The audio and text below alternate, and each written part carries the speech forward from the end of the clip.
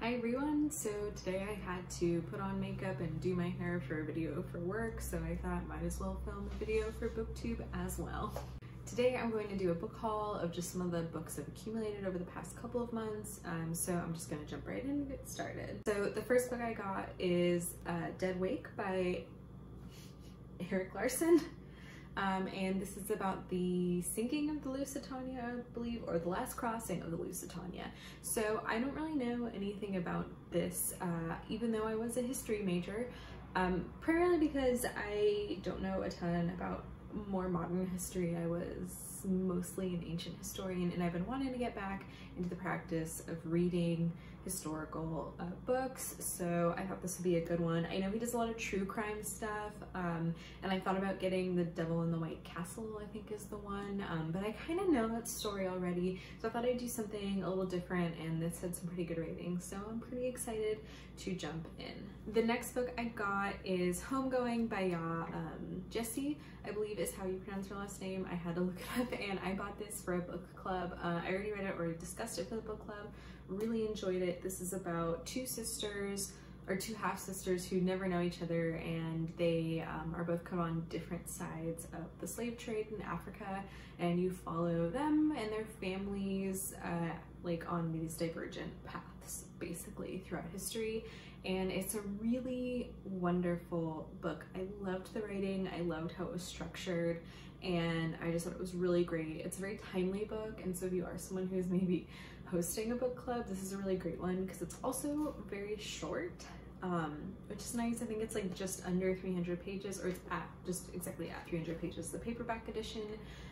So it's just like a great thing to have on deck for a book club, or also just a great book to read in general. And again, really quick read, which is super nice. All right. The next book I have is Assassination Vacation by Vowell. This is another historical book that I was interested in, and I think it basically follows her on a road trip as she kind of sees these historical moments of presidential assassinations and maybe attempted assassinations, I'm not sure. But yeah, this is just another look for me into American history. Again, I'm a history major, or I was a history major, but I'm not super well versed in American history because I did mostly ancient history, and it often gets me in trouble in trivia groups, so I'm hoping this will give me a little bit of a better context for some of these important historical moments. Also, this is just another author I've wanted to check out for a while, so I'm really excited. I got this book and the Erik Larson book both from a used bookstore, so it was really safe during COVID times to go in, and it was very slow when I went into, which was super nice because I went in on like a Friday during the day. So if you can support like your local bookstores, I highly recommend doing so. That's how I got this book, by supporting local bookstores. So of course cases are rising now, so I would actually recommend not going to a store if you don't need to, but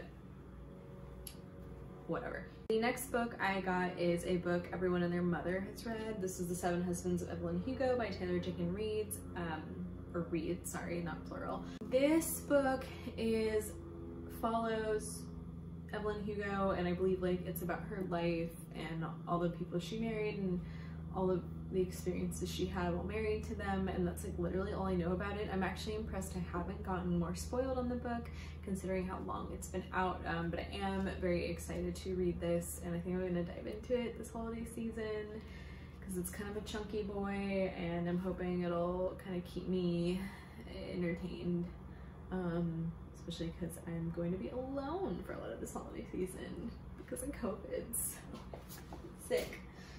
The next book is Once Upon a River by Diane Setterfield, and I am very excited about this book. I got it for my birthday this year, which was a couple months ago, and I just haven't had the chance to get into this. So I've been trying to get through some other books, and I'm really excited, one, to get into like another sort of fantasy-ish book. I was interested in this book because it came up on like a list of books that were similar to the Winter Night trilogy by Catherine Arden, and so I'm My understanding is this is kind of like fairy tale-esque, which I'm like really liking. If you've read like Spinning Silver or Brooded by Nomi Novik, it's kind of a similar vibe, and also the Winter Night trilogy by Catherine Arden, very similar vibe, and so I'm hoping this is gonna have a similar vibe. I don't really know much about it. Let's read the back cover.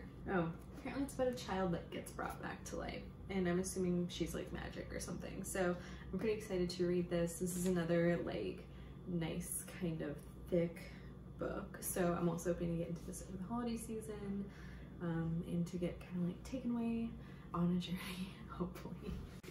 Okay, the final book I have is Lincoln and the Bardo by George Saunders, and this is a book that I believe follows Abraham Lincoln after his son passes away, and then kind of like mythologizes and kind of takes some, kind of fictionalizes parts of that journey for him.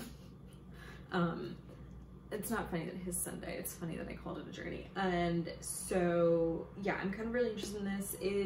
I just remember hearing a lot about it when it came out, and so I've just been curious about it for a while.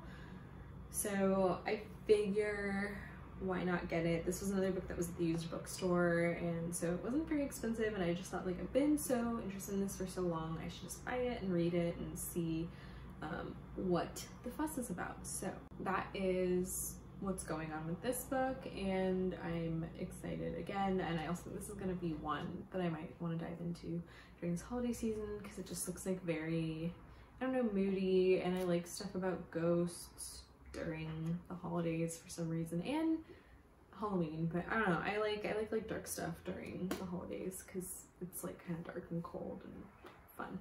So yeah, that is my book haul. So it was about 7 books, and yeah, thanks for watching.